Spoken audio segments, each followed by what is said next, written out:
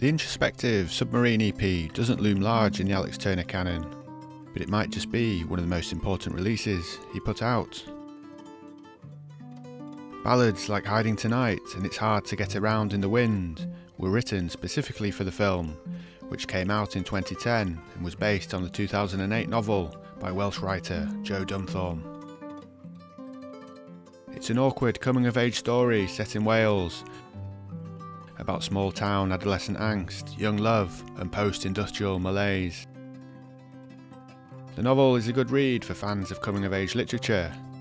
Think of it as a Catcher in the Rye for millennials. Nobody came of age faster than Alex Turner in the 2000s, after Arctic Monkeys blew up with I Bet You Look Good on the Dance Floor. And the film's director Richard Ayoade sensed Turner could be a good fit for the film's soundtrack. He'd already tapped into similar themes of small-town life on songs like Fluorescent Adolescent, Riot Van and Mardy Bum. But a movie soundtrack would be a different ballgame altogether and a total departure. When Turner got the call for Submarine, he was fresh off a world tour supporting Arctic Monkeys' third album, 2009's Humbug, which I covered in one of my early videos on this channel. It was a hard rock beast produced by Queens of the Stone Age's Josh Homme, with its sludgy, dense tracks dividing fans.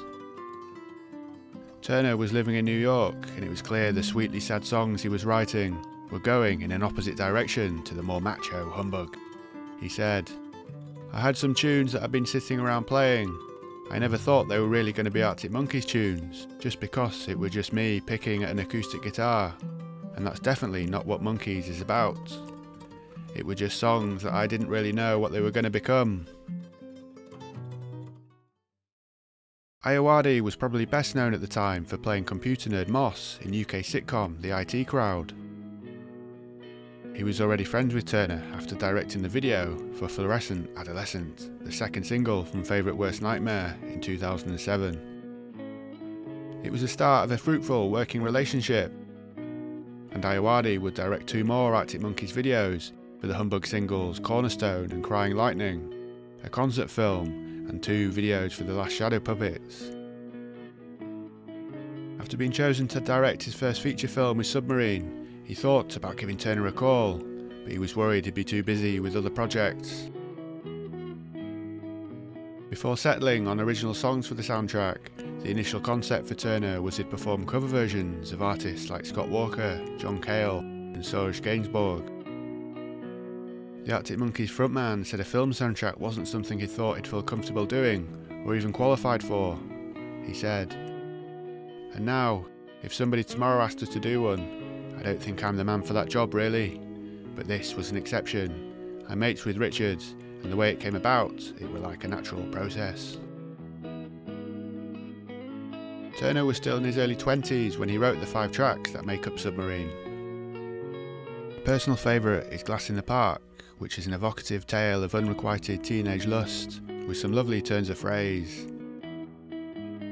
I hadn't listened to the EP in quite a few years before researching this video, and it struck me how much higher his vocal key was compared to the more baritone croon of recent Arctic Monkeys albums. The EP was recorded in April 2010 at 1 Inch Studios in London, with frequent Arctic Monkeys collaborator James Ford serving as producer. Avant-garde musician Owen Pallett was brought in for the strings on Piledriver Waltz, a song which would be re-recorded for the next Arctic Monkeys album, Suck It and See, which was released just a few months after Submarine in 2011. Former Coral guitarist and Domino label mate Bill Ryder-Jones also helped out on guitar, and Submarine is a companion piece of sorts to his lush 2011 orchestral solo debut album, If. The website Pitchfork praised Turner's lyrics and said, "In playing up the contradictions of youth without being cloying about the real feelings behind them, Turner's songs feel sharply observed and very true to life, even at their most lyrically impenetrable." The film premiered in late 2010, with Ayoade going out of his way to praise Turner for his contribution, with his songs adding a layer of pathos to lead character Oliver's teenage woes. He said, "It was just like getting good stuff for free. I did nothing, and it made my film a million times better. That's the dream collaboration. You do nothing and the other person is great. That's how I want every film to be from now on. Alex's music was the thing I worried about least. The film of Submarine has gone down as a bit of a cult classic in recent years, surely in part due to the success of Alan Turner's melancholic soundtrack, which has racked up 300 million streams on Spotify. It signposted his fans to a film that probably would have been forgotten. And even though it remains the only solo release that Turner has ever put out, it's more than just a curio. The acoustic-based collection would also echo into his future, and acted as a stepping stone to the film soundtrack-inspired Tranquility-based Hotel and Casino, which came out in 2018, and 2022's The Car.